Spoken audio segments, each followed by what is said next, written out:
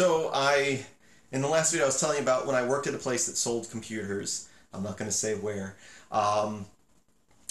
And how I did a little prank with a CD. Well, before that, I used to do a lot with Windows 95 and Windows 98 bootable disks, the floppy disks. You generate them, and they basically give you a DOS prompt of sorts. And there was very, very little room left on those disks, but you were also able to delete. I figured out what files I could delete, and it would still boot.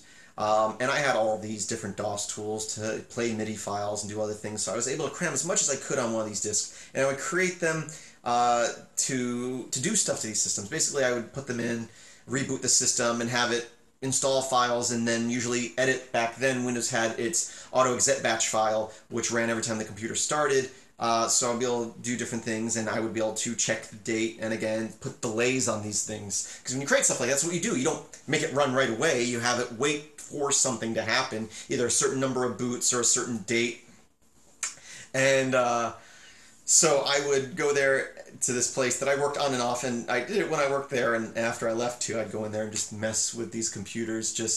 I go in there, and one of the things I would do, it's like I would have it, just the screen would go to black screen and just print messages and play weird music. And me and my friends used to sit around and talk about what would be the most annoying thing you could make someone's computer do when it boots. Like, one of the examples was like, have it start up and have it lock, black screen, lock the keyboard, and it just plays like a MIDI file of "It's a Small World After All" over and over and over again.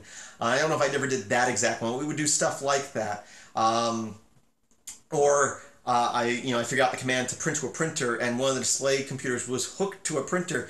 So basically, I set it to every time the computer starts, the auto-exec batch file would basically just pipe every single file on the computer to the printer, so it would just start printing up all the gibberish from all the binary files.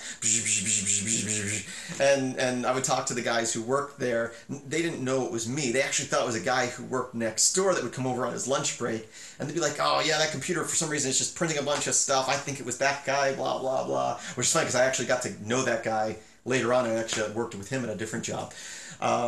But those were fun pranks to play back in the day, and I just wanted to share those stories.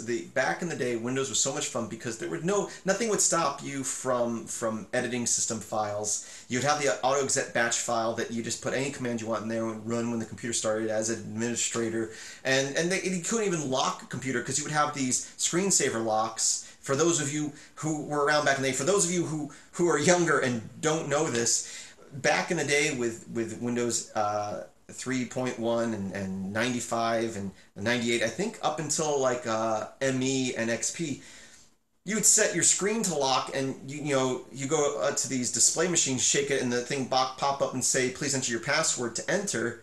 But that was just a screensaver lock. If you powered off the machine with the power button and turned it back on, it would either log right into the desktop without a password, or your password was just for your settings. So if you did get a prompt for a user when you turn on the computer, if you just hit enter, it would still boot up the desktop of the default user on the system. It was ridiculous.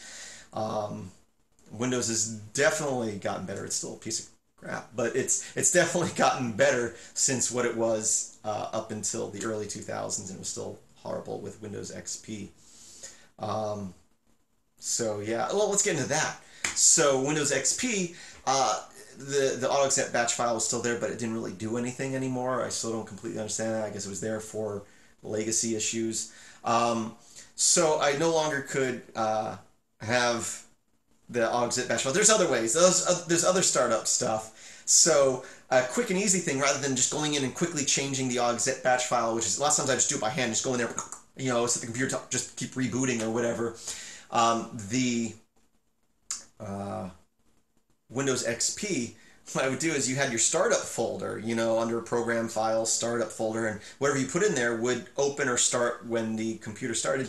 So I just go in, I highlight the Windows folder on the system, drag and drop it into the start folder, and then move the copy bar off the screen, the copy window, because it would take forever to copy. And next time that computer's turned on, it starts opening every single file and executing every single program that you just copied into that folder.